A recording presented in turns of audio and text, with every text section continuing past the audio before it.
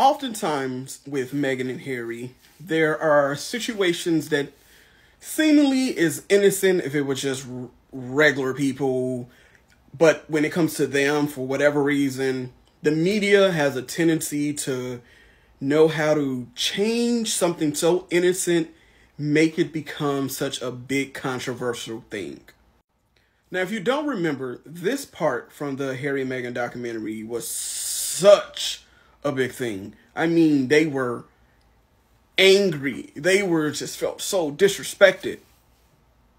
Now, before I start showing you the clips and getting to the point of this whole thing, you will understand. I just want to say this. My supporters, the Sussex supporters, we get it. We see eye to eye. But for those who are just kind of like on the fence, who don't quite get it, I want you guys to know when to identify when there's a real issue and when you are being bamboozled with people who have a certain level of power, a certain level of influence, and they're using it and taking advantage of that to create outrage where there is none. So I just want to put that disclaimer before I start showing these clips. So first, let's get to what the controversy came from. I just want to show a quick clip of that. Check it out.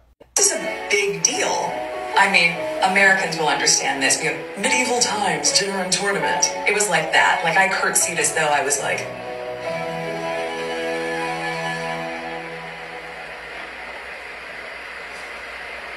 Now, in my head, I'm just thinking that's just someone who's being self-deprecating and just making fun of themselves. But no. As always, the UK media know how to spin. And when they have an angle, they're going to get that angle. So last week, because unfortunately I do watch the negative coverage of Meghan and Harry, because sometimes I find gems, just like I found this gem. This first one, this is the first gem. Watch this. But Rebecca, this is an interesting question for you because you spend a lot of time in and around, well, with the royals. I mean, what is the etiquette? Do you sort of curtsy first thing in the morning and last thing at night, or do you spend your whole day bobbing up and down? I suppose it depends who you are. So I don't, because I think I'm there in a professional capacity. Oh, so you are queen. These are the people who always criticize Meghan. But remember this tweet? Because that clip I just showed you wasn't even the worst of it. Remember this? You can do the dragging after I show you this next clip.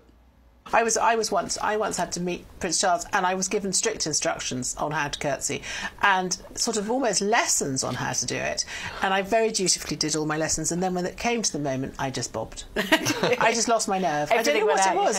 It's odd. Maybe that's what happened to Daniel Craig. You know, he just got a bit nervous. Exactly. He was so awed he by could the have just princess. lost his nerve, because it is suddenly overwhelming, because you sort of know you're supposed to do something, and then if you're me, you just get it completely wrong.